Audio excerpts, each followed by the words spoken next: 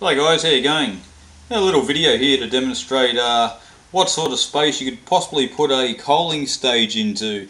Now, the piece of track here going up the gradient is a piece of standard Peco Code 100 flex track, raising up 42mm high on that piece of timber there, parked up behind the black 5.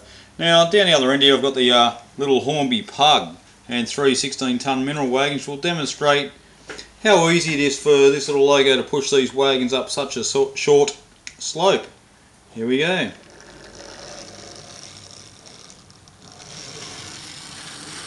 And up to the top. You can imagine the coaling stage would be sitting there where the wagons have stopped, being unloaded and run back down again.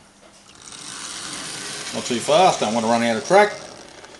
Just to get an idea of the actual gradient here, I'll come back here a little bit down behind the black 5 just to give an idea, and we'll run the loco and train back up again. Pushes up with gentle ease, no problem at all. Pull her up, once again, take it down.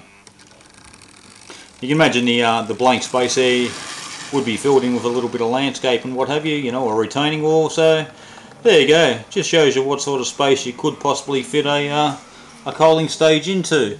I do understand that most coaling stages aren't 42mm high, they're probably a little bit higher, but it just demonstrates that with a bit of thought, a little bit of space, maybe spare space on the layout, a coaling stage could be positioned in here quite nicely.